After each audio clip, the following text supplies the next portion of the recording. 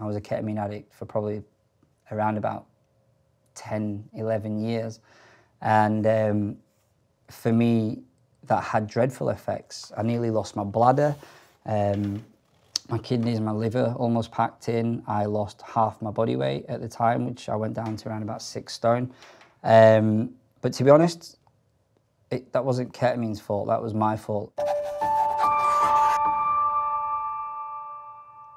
My name's Thomas Delaney. I'm a public speaker. I'm also a student, and I'm also a recovering drug addict. And I'm here today to answer the audience questions regarding drug abuse, all the taboo and scary questions that we have, but probably don't have the courage to ask in public. Okay, so the first question, what was the first hit like? Or what was that first hit like? So I remember very well my first encounter with cocaine. So a bunch of friends that I'll not mention for obvious reasons. They were all a bit older than me, all deemed as really cool, confident guys. And I was really naive, never tried drugs, never even seen cocaine at this point apart from like on telly or whatever.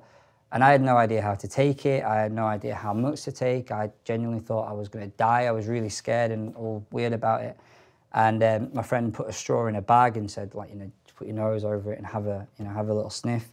And that's how you do it. So the first time I tried it, I actually, rather than snorting in, I blew out through my nose and blew cocaine everywhere, which off my friends. So they let me have another go, and they put the straw back in the bag, in another bag, and I probably snorted about half a gram in one go. And I instantly felt this like shock all the way like from my head to the bottom of my spine, and instantly I felt like I was more present. I felt like I was more aware of time, my environment, the space that I was in, as well as feeling this euphoric rush of being like loved up with everything and anyone. And I felt really good about myself, which is the first time in a long time that I actually felt like that. And and that leads to where you are snorting cocaine before you go to work, because you need it, because you've been up for weeks on end.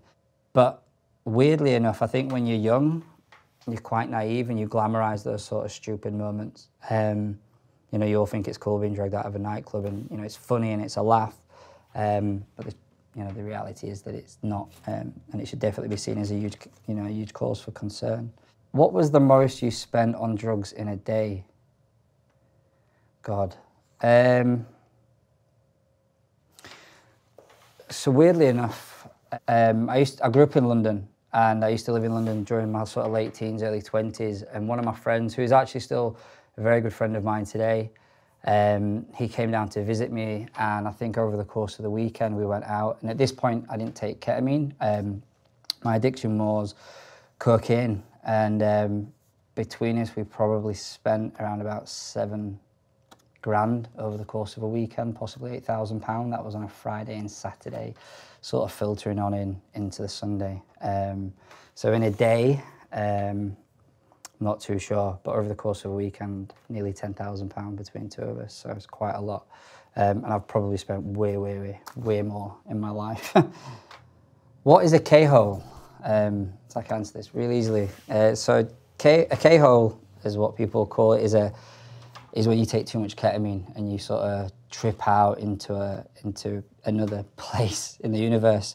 It's also probably where you're most vulnerable to an attack or to any abuse that you may have at a party or you may experience. A kettle is something that a lot of, I think, users try and seek to gain whatever pleasure it is that they gain from it. But it's also an incredibly dangerous position or point in your life to be in. And also I've been in thousands of kettles, and I never enjoyed any single one of them. What was the most you used in a day? So the worst I can recall of using in a day was ironically the last 24 hours before I went into rehab, and I sniffed a total of 36 grams of ketamine within a 24-hour period. And there's probably people watching that would think he's chatting absolute but that is the God's honest truth. But that was at the height of my addiction, where I was snorting anything upwards of an ounce a day, from morning till night until I passed out, which is also why I weighed 6 stone and was nearly dead. So why did you take Ket in the first place? Well, I had a very traumatic childhood. I went through things that you wouldn't wish upon your worst enemy. I saw a lot of domestic violence, abuse, a lot of things that would that made me have a lot of insecurities and feel really about myself. And for me, although I'd taken cocaine and I took acid for I tried pills and all these other sorts of drugs, for me, ketamine just made my brain go numb. It shut out all the negative voices in my head, or for a period of time anyway. And for me, it just helped get through the day, which I know sounds quite cheesy, but it did. And for me, I was scared to take ketamine the first time I tried it, and I never really felt it because I mixed it with cocaine. And then once I tried it on its own, I instantly fell in love with that feeling of just not caring about anything or arguing with myself in my head constantly. There's a lot of theories on what causes addiction, whether it's lifestyle habits, whether it's your environment, whether it's your attitudes, or there's lots of different factors that makes up someone's decision to choose drugs. But ultimately, I think what underlines it is pain, is trauma, is ACEs, adverse childhood experiences, for those that don't know the acronym. But for me, it's all about trauma. To me, addiction is the answer to solve all of your problems, or it was for a very long period of my life. Which drug has the worst effect on you? I was a ketamine addict for probably around about 10, 11 years. And for me, that had dreadful effects. I nearly lost my bladder. My kidneys and my liver almost packed in. I lost half my body weight at the time, which I went down to around about 6 stone. But to be honest, that wasn't ketamine's fault, that was my fault. And also, that drug quite easily could have been alcohol or crack or cocaine or smack. It could have been any other drug. But for me, it was, my choice was to choose ketamine, which has profound effects. And a lot of them are quite embarrassing. So for example, like I would pass when I would go to the toilet, I would pass chunks of, which I later found out was chunks of the lining of my bladder, which sounds absolutely disgusting. So if you're eating whilst watching this, I apologise. But I used to blood chunks, I used to pass out. The thing with ketamine is your bladder naturally expands and contracts to control the flow of urine when you go to the toilet from your bladder. But what ketamine does is it actually sticks to the lining of your bladder. It scars it. So what it does is then it prevents your bladder from expanding and contracting. And it also, what it does is it damages the nerve endings, which constantly sends the signal to your brain that you need the toilet. So if you speak to any ketamine addict, for example, one of the things that they won't talk about in public, but they'll all probably slyly talk about to each other, is the fact that you have severe problems downstairs, going to the toilet. Passing urine is unbelievably painful, and you don't pee like how you should pee. You pee little drops, and that might take you an hour, and you are screaming on the floor all over yourself. It is disgusting. But I've got friends that are my age, in the 30s, even maybe 40s, that either need to wear a bag or, more embarrassingly, wear nappies. You can imagine being 36 years old into a nappy, and I'm not saying that to make a joke of people that do that, but that's how serious it is. If you continue to use ketamine, it will destroy your body, and that's not to mention the mental effects. What is the closest you came to dying? And I remember being in hospital only a few weeks before I went into rehab, and I was telling the doctor, I've got issues, I can't stop taking drugs, blah, blah, blah. And he said, regardless of the drugs, if you don't eat, you are going to die because you are malnourished, your body is physically shutting down. Towards the end of my addiction, I lost so much weight, I was so ill, I was so depressed, and just mentally, physically, spiritually and mentally. And I was quite happy to die as well, which is the frightening thing in it all. I actually thought that death would be the final thing that would release the pain and suffering. But thankfully, you know, that didn't happen. I managed to sort it out, so I was lucky in that aspect. But yeah, that was definitely the closest that I came to death, and I'll never go back there. So the next question is, should all drugs be legalised? So I've had this conversation loads of times before. There is countries such as Portugal where would be a great example of where the government legalised drugs. What that doesn't mean is that you could walk to your local Marks and Spencer's and buy cocaine or crack or ketamine or any other drug that you want. What it did do was it legalised, so Portugal, for example, what they did was they legalised the possession of drugs. So if you got caught with a certain amount, rather than being punished and going through sort of the judicial system and going to prison or getting a criminal record, which would be held against you and also add further stigma and discrimination, I guess, to the person, what they did was they legalised it. So if you did get caught with drugs, with possession, unless obviously it was a huge, vast amount where you were obviously dealing drugs, you would be offered support and help, which is an amazing idea. So in that respect, yes, it should be. Our drug laws are well outdated as well. And I live in Scotland, where the drug laws are actually governed by Westminster and not Scotland itself, which causes an array of massive problems as well, considering that Glasgow in particular, where I live, is the drug capital of Europe. So it's difficult to tackle drug problems when you're governed by another country, in this case, Scotland. So what's rehab like? So I can tell you from first-hand experience. I went to rehab on the 2nd of November 2018 and never looked back really. But rehab is hard. Everyone's crazy in a nice way. There's a lot of people that have got severe issues. There's a lot of people with a lot of trust issues, with commitment issues, with how they fit into society and how they even fit in or feel within themselves. Rehab is hard. You know, I never went to a posh, fancy rehab. Sorry if anyone from the rehab that works for the rehab that I went to. It's an amazing facility. I went to a place called Phoenix Futures in Glasgow, in Scotland. It was incredibly challenging. It was difficult. Some days I wanted to kill myself, like not literally, but like it was so difficult that it was hard to cope in there sometimes. But the staff were amazing. Well, certain members of staff anyway. It's hard. I'm not going to lie. Rehab shouldn't be seen as a holiday resort. It's not somewhere you go and practice yoga for 6 months and hug trees and come out and everything's going to be off, you know, okay. You can do those things. I don't agree with medicine being used. And also, I think I was the only person that the rehab that I went to ever heard of refusing to detox. So when I went to rehab, I refused all the other drugs that they were going to give me to come off of ketamine. So there's a ton of pharmaceutical drugs that they can give you to detox, and I was the only person that the doctor had ever heard in her 40 years of practice that refused to detox. So I went cold turkey. In my experience, it's about stopping, taking a step back, looking at what needs to be fixed in your own self, in your soul. And that doesn't make me better. It doesn't make me different. It's just me. That's what I wanted to do. That's because that's what I believe was best for me.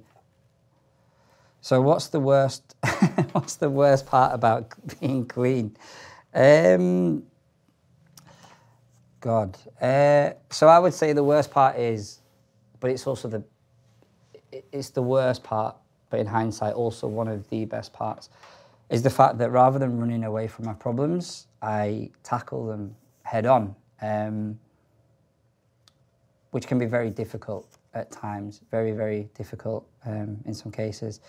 But rather than running away from my problems and going and using drugs to deal with them all, I'd rather tackle the problem holistically, or at least have a method of approaching a certain thing that I need to resolve and get it resolved. And, you know, it takes a lot of confidence, it takes a lot of resilience to do things like that. I think the one thing that just came to my mind, one of the worst parts about being clean is the fact that when you are clean and sober, you realise how f***ed up the rest of the world is, and how, sorry, am I allowed to swear? Of course.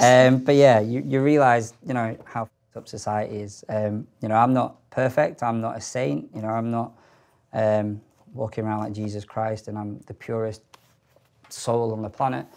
You know, I'm flawed like every other human being, but I think when you're clean and sober, you realise how much society depends on substances to avoid life.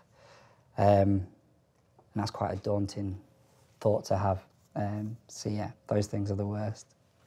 So what was the worst thing you did on drugs? This is a dreaded question. Because there's loads of things that I did. I stole money. I borrowed money from people with all intentions of paying them back, and probably never did for years. I would use drugs in front of, not directly in front of my family, but I would, I'd say I'm going to the toilet, which wasn't an unusual thing. And I'd been there for half an hour racking lines up. And then I'd come out in a sort of, not quite a kettle state, but also not really on this planet either, and lie about it. I've got a beautiful family, and I've got a son now, which thankfully he'll never ever see that person. But my nephew has. My two nieces, fortunately, they weren't born then either. They've been born during the time I managed to get into recovery and now. But my nephew did, and I feel, I feel awful for that. I feel awful for all the times that my mum used to see me, and there was a part of that I used to enjoy seeing.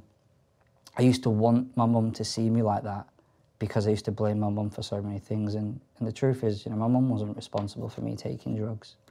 I was. There's loads of things I did on drugs, and I'm not going to blame it and say, oh, it was the drugs. It was me. It was me. So what is the thing you miss most from your time as an addict? I think that the most thing that I've missed, which is probably quite deep and philosophical, is the fact that I missed the time that I wasted. I missed the time that I wasted waiting for drugs, ordering drugs, buying drugs, selling drugs, collecting drugs, dropping drugs off, waiting for hours for people to meet me when I was really at death's door in my addiction. All the arguments that I used to have with drug dealers, if I'd laid stuff on and not paid them back, or money I'd borrowed off friends and family to pay drug dealers, and all of the chaos and that addiction offers. I don't miss any of that, but I do miss the time wasted doing all of those things. If there's one thing you can't ever get back, is time. And unfortunately, I've got loads of friends that have unfortunately lost their lives to addiction, and they're completely out of time. But that's the thing that I regret the most. Are you ashamed of your past? It's a really good question. I used to be.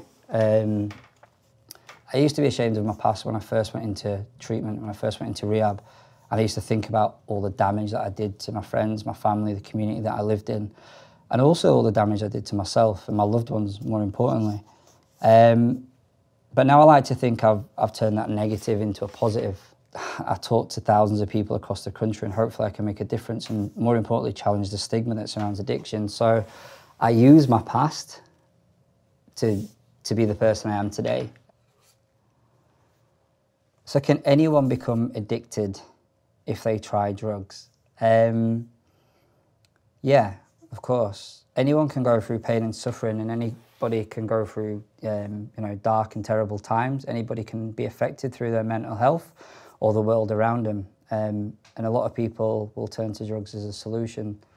You get a lot of people as well, which probably isn't talking about enough, is the fact that people do get addicted to all sorts of pharmaceutical drugs. So not all drug addicts, are out there taking crack or smack or ketamine. There's a lot of normal people that will take pharmaceutical drugs that are just equally as dangerous as the other drugs that I've just mentioned. So anybody has the potential to become a drug addict. And in the same respect, anybody has the potential to stop being a drug addict as well. Do you think there's a drug that's the most addictive? I don't personally think it's just one drug over the other. And if anything, probably the most common drug that's used every single day that I've seen used numerous times on my way here is alcohol. But no one ever talks about that, because that's a legalised drug. We pay tax on it, and it's not, it's socially acceptable.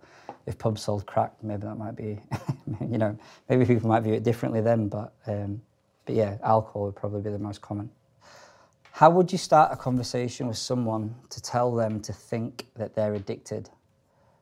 Now that's probably the most difficult, but also simplest, it's the most simplest thing that anybody can do, any human being can do to another, which is sit down and truly listen to them. Now the problem is that unfortunately the addict may not always tell you what's going on.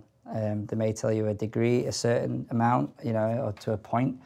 But ultimately what we want, there's a famous quote that says the opposite of addiction is connection, which I think is a guy called Johan Hari, an amazing guy that studies addiction and all the things linked to it. And I think all we really want when I was an addict was to connect. I felt like I didn't belong anywhere. I felt like I didn't belong in society, in the community that I was in, even in the world. I didn't feel like I was even a part of my own family. I didn't want to exist anymore. So for me, having someone sit down and say, you know, what the f is going on?